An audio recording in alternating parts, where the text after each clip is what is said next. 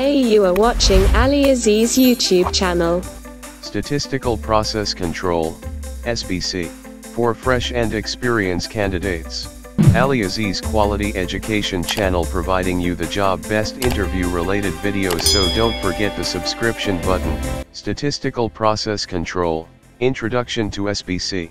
What is SPC? Why use SPC? How to use SPC? Introduction to Statistical Process Control, SPC. Statistical Process Control, SPC, is not new to industry. In 1924, a man at Bell Laboratories developed the control chart and the concept that a process could be in statistical control. His name was William A. Shewhart. He eventually published a book titled Statistical Method from the Viewpoint of Quality Control, 1939. The SPC process gained wide usage during World War II by the military in the munitions and weapons facilities. The demand for product had forced them to look for a better and more efficient way to monitor product quality without compromising safety. SPC filled that need. The use of SPC techniques in America faded following the war. It was then picked up by the Japanese manufacturing companies, where it is still used today. In the 1970s, SPC started to gain acceptance again due to American industry feeling pressure from high-quality products being imported from Japan. Today, SPC is a widely used quality tool throughout many industries. What is Statistical Process Control, SPC? SPC is method of measuring and controlling quality by monitoring the manufacturing process. Quality data is collected in the form of product or process measurements or readings from various machines or instrumentation. The data is collected and used to evaluate, monitor, and control a process. SPC is an effective method to drive continuous improvement. By monitoring and controlling a process, we can assure that it operates at its fullest potential. One of the most comprehensive and valuable resources of information regarding SPC is the manual published by the Automotive Industry Action Group, AIAG. Why use Statistical Process Control, SPC? Manufacturing companies today are facing ever-increasing competition. At the same time, raw material costs continue to increase. These are factors that companies, for the most part, cannot control. Therefore, companies must concentrate on what they can control, their processes.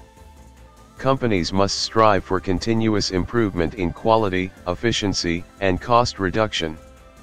Many companies still rely only on inspection after production to detect quality issues. The SPC process is implemented to move a company from detection-based to prevention-based quality controls. By monitoring the performance of a process in real time, the operator can detect trends or changes in the process before they result in non-conforming product and scrap. How to use Statistical Process Control, SPC? Before implementing SPC or any new quality system, the manufacturing process should be evaluated to determine the main areas of waste. Some examples of manufacturing process waste are rework, scrap, and excessive inspection time. It would be most beneficial to apply the SPC tools to these areas first. During SPC, not all dimensions are monitored due to the expense, time, and production delays that would incur. Prior to SPC implementation, the key or critical characteristics of the design or process should be identified by a cross-functional team, CFT, during a print review or design failure mode and effects analysis, DFMIA, exercise. Data would then be collected and monitored on these key or critical characteristics. Collecting and recording data. SPC data is collected in the form of measurements of a product dimension/feature or process instrumentation readings. The data is then recorded and tracked on various types of control charts, based on the type of data being collected. It is important that the correct type of chart is used to gain value and obtain useful information. The data can be in the form of continuous variable data or attribute data. The data can also be collected and recorded as individual values or an average of a group of readings. Some general guidelines and examples are listed below. This list is not all-inclusive and supplied only as a reference. Variable data. Individual, moving range chart, to be used if your data is individual values. SPAR, R chart, to be used if you are recording data in subgroups of 8 or less. SPAR, S chart, to be used if your subgroup size is greater than 8. Attribute data. P chart, for recording the number of defective parts in a group of parts. U chart, for recording the number of defects in each part. Control charts. One of the most widely used control charts for variable data is the X-bar and R chart. X-bar represents the average or mean value of the variable X. The X-bar chart displays the variation in the sample means or averages. The range chart shows the variation within the subgroup. The range is simply the difference between the highest and lowest value. The following steps are required to build an X-bar and R chart.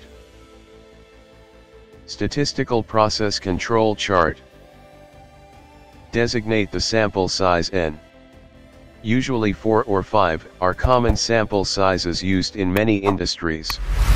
Remember, the sample size should be 8 or less. Also determine the frequency that the sample measurements will be collected. Start collecting your initial set of samples. A general rule is to collect 100 measurements in groups of 4, which would result in 25 data points. Calculate the average value for each of the 25 groups of 4 samples. Calculate the range of each of the 25 samples of 4 measurements. The range is the difference between the highest and lowest value in each set of 4 sample measurements.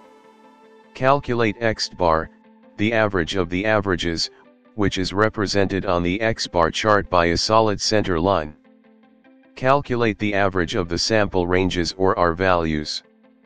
This will be the center line of the range chart. Calculate the upper and lower control limits, UCL, LCL, for each chart. To be clear, the control limits are not the spec limits set by the engineer on the drawing.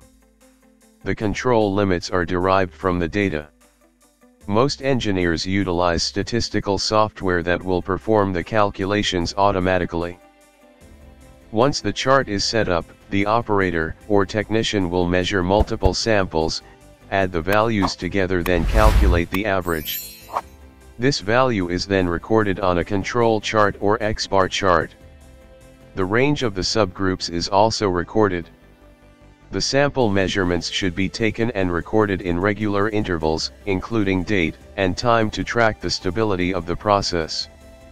Watch for any special or assignable causes and adjust the process as necessary to maintain a stable and in control process. The X-bar and R chart is merely one example of the different control charts available for process monitoring and improvement. For assistance in determining the best practices to improve your processes, contact one of the many professionals at Quality One. Analyzing the data. The data points recorded on a control chart should fall between the control limits, provided that only common causes and no special causes have been identified. Common causes will fall between the control limits, whereas special causes are generally outliers or are outside of the control limits. For a process to be deemed in statistical control, there should be no special causes in any of the charts. A process in control will have no special causes identified in it, and the data should fall between the control limits. Some examples of common cause variation are as follows. Variation in material properties within specification. Seasonal changes in ambient temperature or humidity. Normal machine or tooling wear. Variability in operator-controlled settings. Normal measurement variation. Adversely, Special causes generally fall outside of the control limits or indicate a drastic change or shift in the process. Some examples of special cause variation are below. Failed controllers. Improper equipment adjustments. A change in the measurement system. A process shift. Machine malfunction. Raw material properties out of design specifications. Broken tool, punch, bit, etc. Inexperienced operator not familiar with process. When monitoring a process through SPC charts, the inspector will verify that all data points are within control limits and watch for trends or sudden changes in the process. If any special causes of variation are identified, appropriate action should be taken to determine the cause and implement corrective actions to return the process to a state of statistical control. There are other variations or patterns of data points within the control limits that should also be tracked and investigated. These include but are not limited to runs where 7 or more data points are in a row on one side of the process center line. Changes in the normal spread of data, where multiple data points fall either farther apart or closer together. Trends which are represented by 7 or more data points consistently raising or again declining. Shifts in the data spread above or below the normal mean.